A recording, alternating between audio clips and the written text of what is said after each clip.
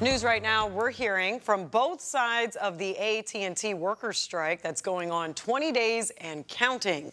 This morning, the company sent the CWA what they're calling a final offer.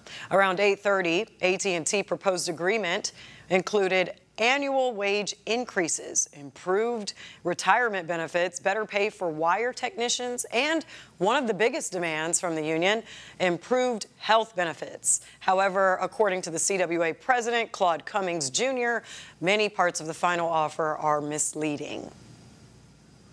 Well, at 10 this morning, he responded to AT&T's proposed final offer, calling it more evidence of the company's continued bad faith. He also said, in part, this type of conduct is what led to these workers going out on strike, and it does nothing more than aggravate the situation.